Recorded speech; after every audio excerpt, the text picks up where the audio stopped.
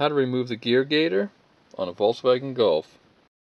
So on this edge here, get your fingers underneath or a screwdriver, just lift up the surround.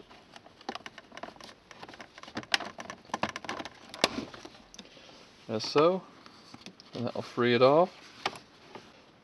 Lift the gear gaiter over the gear knob and that will reveal a collar underneath. So the locking collar is right here. There's a little section that protrudes out, so what you want to do is put a screwdriver in there and just slacken it off and just open up the locking collar like that, and that should free it from the gear shift. Yes, it has. And you can pull straight up. So this is the locking collar that you slackened off. You just put your screwdriver in there and just open it up, and that frees everything off.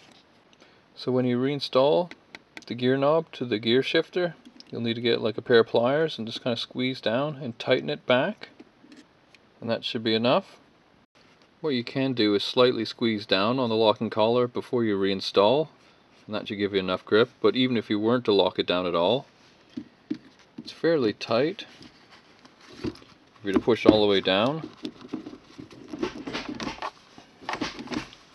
still pretty good. It's not going to go anywhere.